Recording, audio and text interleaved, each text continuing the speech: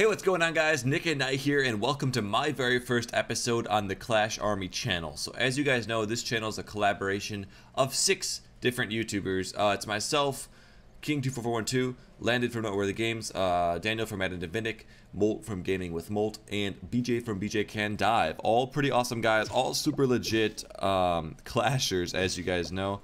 I'm a little bit newer to the game. I mean, not really. I started in December. I guess I've kind of come into my own on my own channel, Teachspoon Beach. We just hit 50K recently. Thank you guys so much if you're already a subscriber to me for that. If not, I'll put my link down in the description below, along with everybody else's. Everybody's in the description. You gotta support all of us.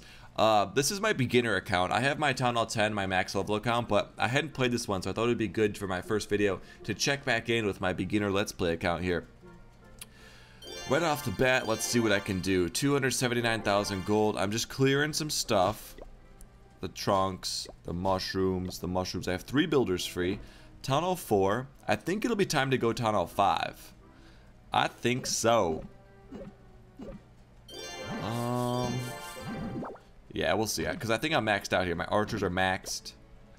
My cannons are maxed. My mortars are maxed. It's time to go. Town Hall 5. Here we come. Boom. I just keep clearing some trunks while this is all going on.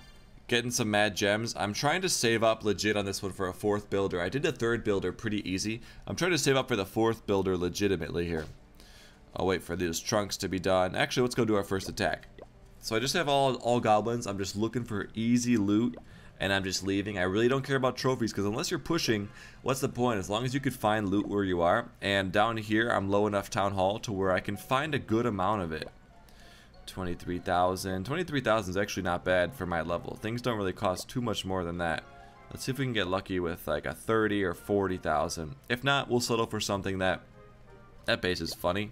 Down here, the bases are just too good. They're really like, what is this person thinking style base, you know? So let's throw some barbs down here. Well, I wonder what's in my clan gas. This will be interesting. Level 5 archers and a hog rider. I bet you those hog riders destroy that archer tower. Alright, now let's go in with some gobs. He's got a clan castle that luckily didn't have anything in it. I didn't even think to check that. I'm gonna throw 10 more goblins-ish. I just kind of tapped a bunch of times there. Let's throw 10 more up at the top here. And once all this loot is gone, I'm actually going to drop goblins on the side so that this speeds up this 3-star quicker. I may as well just go for it, right? I have elixir storage, elixir collector.